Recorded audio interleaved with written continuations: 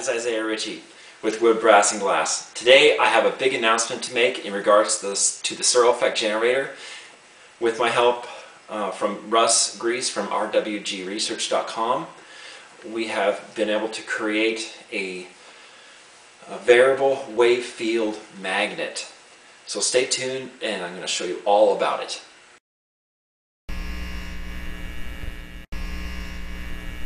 So for starters, I just want to make a shout out to Russ Grease, rwgresearch.com. I want to thank him very much for putting his time and energy into helping me bring this idea into reality.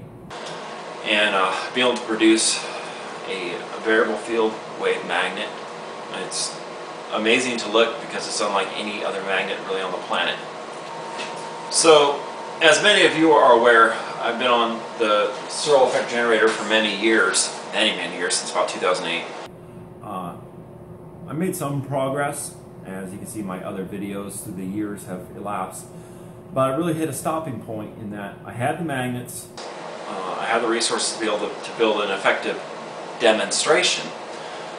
The one hurdle I was facing was putting a variable field, meaning a wave type field, onto a magnet. It's like, how in the world would you possibly do that? Because all magnets are just, when you look at film, all magnets run straight. They don't have variable fluxes in the field. So I kind of almost put the project on hold because I could just effectively make a great demo. And it would just go about that far of having a nice spinning pulse magnet motor. So one day I was out exercising and the idea of how to do it just came to me basically all in one moment. It wasn't exactly like a flash like Nikola Tesla describes having, but the idea just all came to me at once. So I went forward. I didn't know Russ Grease at the time. I didn't really know anything about how to go about getting this done. So as time went on, I ended up meeting the right folks, Russ Grease, and just more ideas. But the really thing was experimenting.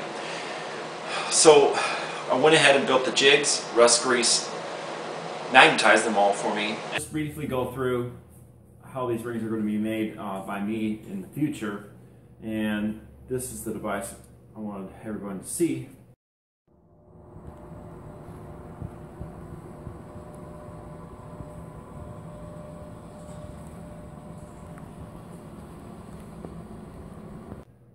So quickly, this is a coil assembly, lacking the coils. They're coming down the road here, but effectively it's right in order. Steel frame. This is an electromagnetic coil. Twist this down, it lowers the center core in here, and the little ring magnet will be placed, it's copper, will be placed about right here, having these hollow tubes coming out with a pattern on it. And I'm getting a magnetizer system to hook up to this to induce the high voltage pulse to magnetize it. These will essentially have shapes. These will essentially have shapes that fit together. How that is, because I'm going for just like a one peak, one valley shape, not a bunch of wiggly squiggly lines on it. It has to be organized in a controlled fashion for the magnet. So these will be fastened here and then up into there, and that one goes up and then it ascends up and then it comes down, as you can see. So that's the way I'm going to go about making the ring magnets in the future using this system.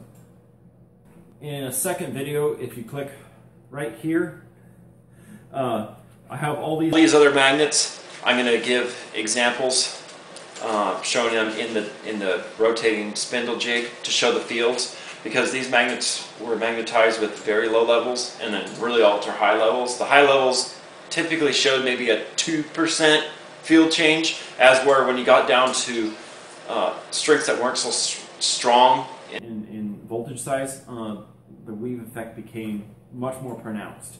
Yet the magnet is still much usable for me for my application with joining up to the Searl effect generator, the strength-wise. Ring magnet.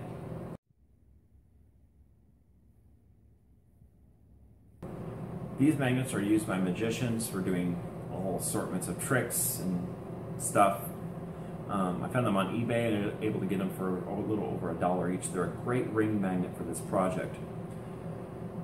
Also for magnetizing, to be able to see if we could do any kind of little pattern into this magnet. Well, you can't. So I created a jig down here. Put the magnet into this little plastic holder.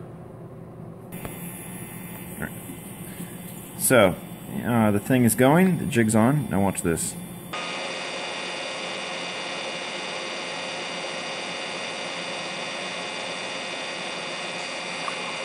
It wants to follow that field, and I put it in the center and it jumps it, because that field is not equal everywhere, which is fantastic. So there it is. That is the field rotating around on the magnet. I thought this was the most impressive. Obviously the ring magnet is not, it doesn't have a variable pitch when it's rotating. It's perfectly smooth. You look at that. The wave field moves. It looks to me like smoke. But it's obvious it has a pattern on it. And move the film up. Pretty cool. Now a normal magnet would look something like this. So under film, looks pretty darn normal. No fluctuations. Now they do have these notches I put into them, as you can see. That was try to emulate a field of sorts before I could do the magnetizing to this ring. Okay, as you can see, there's nothing abnormal about this one at all. Hopefully this will show it.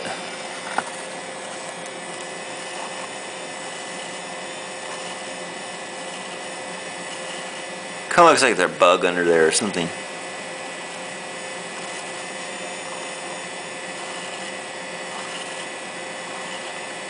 Anyway, you guys probably get the idea. Oh yeah, let's do this.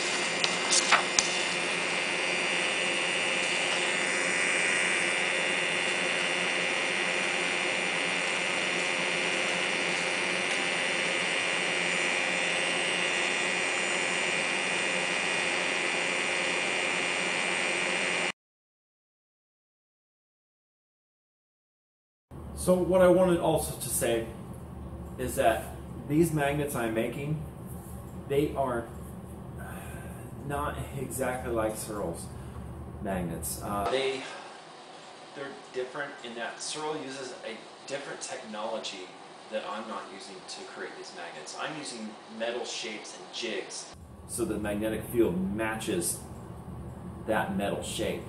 With Searl's, he uses extreme high voltages with AC/DC current, and he's able to manipulate the field using that technique. Mine is much more lower power compared to his. His is basically a different technology to magnetize magnets. Mine is another technology. I don't know if mine is similar in any way to his. All I know is that with my system, I got a variable shape field in the magnets, and so I'm going to be going forward in further videos to work with that. Looking ahead into 2016, I'm going to be finishing up the first magnetizing coil system I showed earlier in this video. I'll be working on a second bigger one for the arc magnets, and then be looking also to getting the magnetizing electronics themselves, high voltage, all that fun stuff. That's down the road here a ways, if work allows. And also like to ask all of you for a more catchier phrase name for these magnets. I know I came up with a variable flux field, wave field, whatever, but if anybody has any techno-babble, Star Trek type kind of name for these things they can give, I will use that name. If I end up liking, I'll use that name for these magnet patterns. I'd like to thank you all for your support. Many of you have helped me in this project, good encouragement, some good backlash at stuff, and negative comments. Everybody's appreciated here. So if you really enjoyed this video, just go ahead and click subscribe right here, and look forward to more things coming, more projects, reviews here and there, and just whatever floats into my mind to take video of. You take care, everybody, and we'll be back soon with wood, brass, and glass. Bye-bye.